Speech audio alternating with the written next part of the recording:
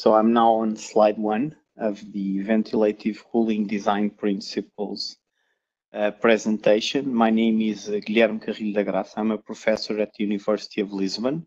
I was an Annex 62 participant, along with all the colleagues that Hilde just mentioned. I'll be doing 2 presentations, short ones, this afternoon. So the first one is about ventilative cooling design. And the second one will be about a particular application of ventilative cooling to kindergartens in the city of Lisbon.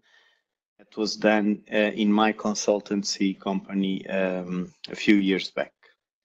The slides I'll be showing are a result of my own experience and my own ideas, and also, of course, results from our annex work and work I did more closely with Per in one of the later tables that I'll be showing you, Per Eiselberg. And so I hope you enjoy this short presentation. Just a second, slide 2. So what is ventilative cooling? So ventilative cooling is the application of the cooling capacity of the outdoor airflow by ventilation to reduce or eliminate the energy demand for mechanical cooling in buildings. So ventilative cooling is a ventilation-based method to obtain cooling effects in buildings. This could be any type of building, although I'll focus more on service building, office buildings, schools, etc. But of course, this applies to all types of buildings. Ventilative cooling uses the cooling potential of cool outdoor air. The airflow driving force can be natural, so it would be natural ventilation, or also mechanical ventilation when there is no active cooling in the mechanical system. So we have just ventilation, that's also ventilative cooling, or a combination of natural and mechanic where we have a hybrid ventilative cooling system. The most common ventilative cooling technique is daytime ventilation. Even more simply, open the window. And also nighttime ventilation for internal mass cooling, again, to open the windows. All right, so what's the context? We are in a context where ventilative cooling is underused. On the right side, on this figure, you can see a map of California where you have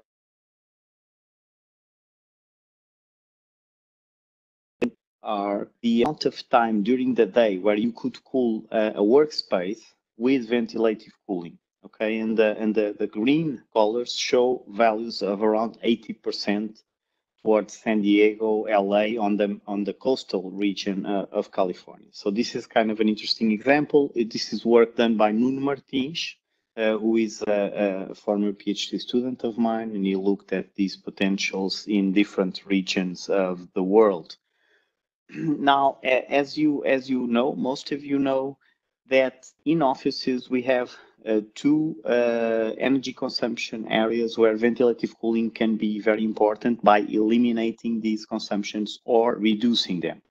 And they are mechanical ventilation. We have a lot of ducts in buildings, and you have a lot of fan power to move the air in the ducts in and out of buildings that are purely mechanically ventilated with narrow flow paths for the air, the ductwork from the HVAC system. So on the one side, you have a ventilation load that can be very significant. It can be similar or larger than lighting load, so the energy consumption for lighting.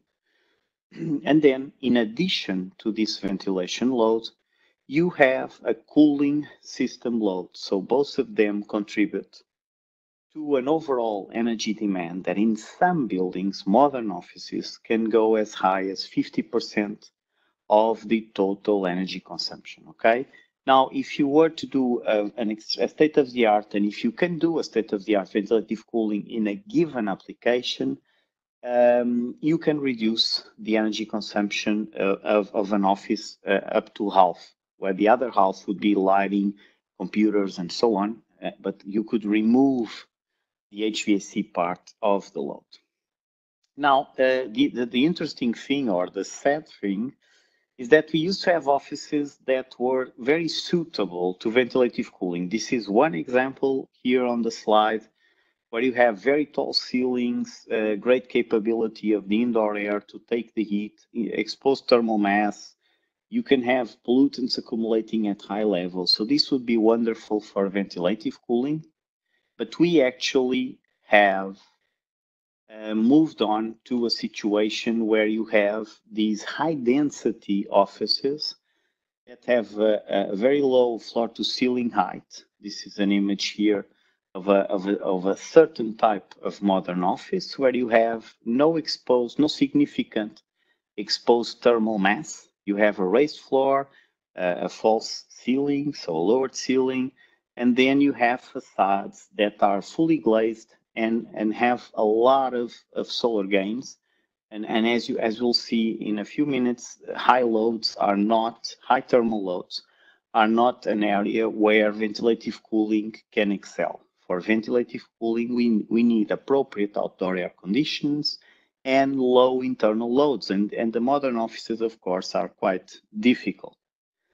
The other problem we sometimes face with modern architecture is again, a lot of glazing, but even clear glazing, like this example, where you have, this is Japan, a fully glazed building where inside there is so much radiation and light that people can't even work properly and they have to build these shelters, right? And so this building has excessive heat gains internal due to solar mostly, and again would be very hard to do ventilative cooling. Not that it has very nice operable windows either, but I would see it as an extreme example, okay? Now, when we think about a ventilative cooling system, and here I'm still in my own slides and I haven't gotten into the annex, I have to be quick. I just want to leave this idea out there. How are people designing ventilative cooling systems? Now, ventilative cooling systems are usually used in buildings with internal sensible heat gains of 20 to 30 watts, okay? And you have opening areas in the rooms that use ventilative cooling, in this case by opening windows, okay, that range between 1% and 10%. How is this percentage obtained? We add the inflow and outflow window or opening area, because you can also do natural ventilation with chimneys and other devices that let inflow and outflow areas, and we divide by the room area, and you get a percentage ventilation area, okay? And we can see here 3 ranges of what we find in designs and even in regulations. Like some regulations, when a building has natural ventilative cooling, they require at least 5% opening area, okay? And so we have 3 ranges. For winter and indoor air quality, 1 to 2% window open area scaled by the room floor, of course. As you want to have some cooling in mild outdoor environments, note that we're always in buildings that range in internal loads between 20 and 30 watts. If it's higher, this often doesn't work, okay? So in those cases, with 3 to 5% window open area to floor, you can get cooling up to 25 outdoor, and then you can go up to 10% if you want maximum cooling capability. We have to be careful that to do ventilative cooling in a building, we should not transform our building into an outdoor space by opening the windows so much that you lose the function of the building as a sheltered place. So there are limits here, okay?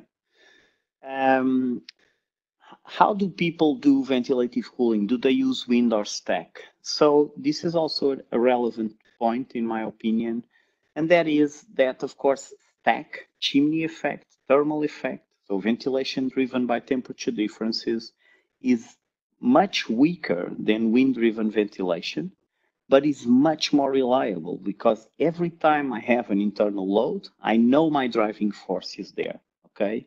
So when we use wind, we have to make sure wind does not counteract the stack, and we should design for the worst case scenario, which is no wind. So most systems need to be designed for stack. I think that's a relevant point. I am now a bit afraid that Maria will cut my time. Just one more minute to say that we have some very interesting information in all of the annex outputs, of course, and in particularly about design ideas, how to design. This is work coordinated by Per Eiselberg. And in this book, you can find, in this PDF really available, you can find a very good discussion of the design phases of an appropriately thought out ventilative cooling design, okay? And you can also find some interesting design tables for early evaluation of the need for mechanical support on the ventilative cooling system. So do we need a fan or not? And you can go through these tables and assess the need. And you can also have an assessment for the need for supplemental cooling. Okay, I'm almost done. These tables, I didn't give you any time to look at them, but I will come back to these tables when I show you my kindergarten design example, where you can see the tables in application. Okay, so what we're going to do when we get to the kindergarten is we're going to go to table 8, and we are going to go to table 9, okay, slide 13 and slide 12. And in these tables, we will I'll show you the filling out of these tables and what were the predictions about the need for a fan or the need for supplemental cooling in that design. Okay, I'll take the 2 minutes I still have to explain the fields of this sort of ventilative cooling diagnostic system that we developed that should not be confused with the next presentation, where you will look at the climate potential in detail. So Ana Maria will show you another approach of evaluating where you look at the suitability of the climate for your building. In this case, it is not as detailed in that sense, but it looks a little bit more into the overall context of your project. And so going through the table, we should understand that no, N means no, M means maybe, and Y means yes. And whatever you fill out here, you don't need to fill out all the points. You can only be in the blue spaces here, and then I'll show you the example soon. But the point is, after you do this, you can do an average value. No is 1 and yes is 5. And so you get a number that will, on average, tell you whether you are more in a context where you need fan assistance or not. So if your number is below 3, you are more in the range of not needing. The average number of all these questions here, or the ones that apply, by the way, you don't have to respond to all. And if you were towards 5, you need fan assistance. And in what regards the need for additional cooling, the same applies. You fill out along the blue bits of the table and you do an average value. And with this assessment, you can get a first idea about 2 significant questions about ventilative cooling. So the first one on slide 12, the previous one is, do I need a fan to supplement my natural inflow and outflow system? Okay. And then, of course, the second question is ventilative cooling going to be enough for the building application? It is in early design. So this is meant to provide us with a starting point. And then, of course, as you refine the design along these principles shown here on slide 10, you need to iterate. So you start with initial concepts about the design, and then you test them with simulation. And perhaps you need to go back to the drawing board to improve the design. And so, of course, this is an iterative process that doesn't end until the building is in use and you are able to clearly establish that it's working as expected and does not need additional enhancements or changes, because, of course, every building is a prototype. So it can happen that we need to adjust. Thank you very much for your time.